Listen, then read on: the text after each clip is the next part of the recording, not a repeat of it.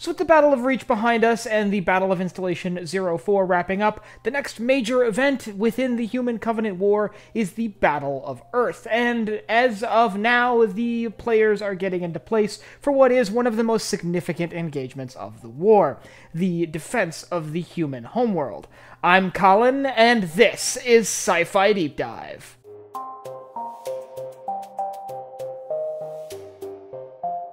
Remember, if you enjoyed this video, to head down below and hit that subscribe button. So we're all very familiar with the Battle of Earth. It's a key point in Halo 2. It sort of marks the wider explanation of the Human Covenant War, and it was the first on-screen demonstration of the fall of a human world, made all that more poignant by the fact that it was Earth, humanity's homeworld. So let's talk about the build-up to the Battle of Earth, because that starts next week on October 20th. Long story short, the Battle of Earth represents the defense of Earth against a Covenant scouting force that was not intended to take a human-held world. In fact, the Covenant force that arrived on Earth on October 20th, 2552 was not a massive invasion fleet designed to steamroll a human settlement, but instead a small scouting force designed to search for Forerunner artifacts, having no idea that Earth was actually the homeworld of humanity. But the build-up for the defense of Earth actually began years ago, in 2250, with the war now trending firmly against humanity's favor. The decision was made for several museum ships around Earth to be reactivated and turned into either large-scale defensive platforms or, in some cases, functional naval vessels intended to defend Earth in the event of an attack. Now, for a long time, this was the only precaution being taken, but as time rolled on and more human colonies fell, it became more and more apparent that Earth was going to fall in the crosshairs, and in May of 2552, they began reorganizing the defensive structures around Earth to prepare for a Covenant attack. In between May 14th and May 19th, 2552, the UNSC fleets that had sort of congealed near Earth were reorganized into the Home Fleet under the command of Admiral Harper, who was in charge of seeing that this naval force effectively defended the Sol system and its inhabitants against a now considered to be imminent Covenant strike. During this time, a lot of the infrastructure we see come into play during the Battle of Earth was placed into its intended position. Several of the orbital defense platforms were repositioned or redesignated, with the platform Cairo being sort of designated as the flagship of this defensive formation.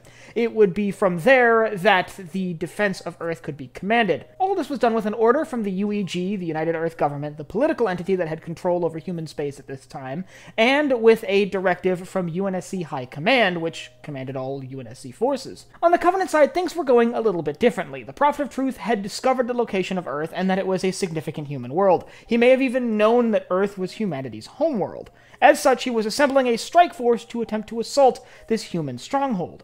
However, shortly before this assault could be carried out, a UNSC operation known as Operation First Strike was carried out, which ultimately disabled the Covenant strike force. With the Prophet of Truth's forces destroyed, he quickly was surprised to find out that the Prophet of Regret had also been planning an expedition to this particular world, but under a very different sort of intention.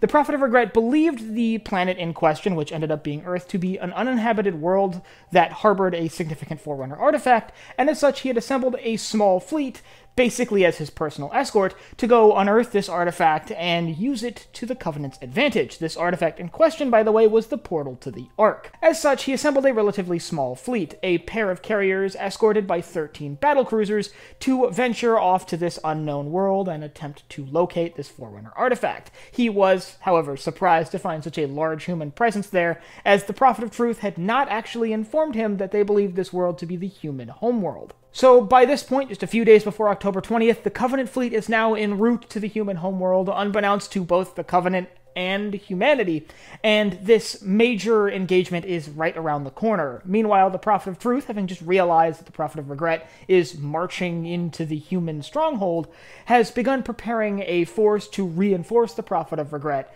this force consisting of a large fleet of brute-controlled warships, which will be sent in the wake of the Prophet of Regret's strike fleet. Now, a big portion of the preparations for the Battle of Earth is the organization of the UNSC Home Fleet, and if you'd like to learn more about the UNSC Home Fleet, I'll leave a link up here to my video on that. And I'd like you to let me know down in the comments how you would defend Earth if you were in charge of the UNSC defenses over the planet. Would you rely more on orbital defense platforms? Would you try to recall every ship you could to build a massive defensive fleet? what would you suggest doing in this situation? Mind you, you don't know that a Covenant assault is inbound yet, but you know that one is likely.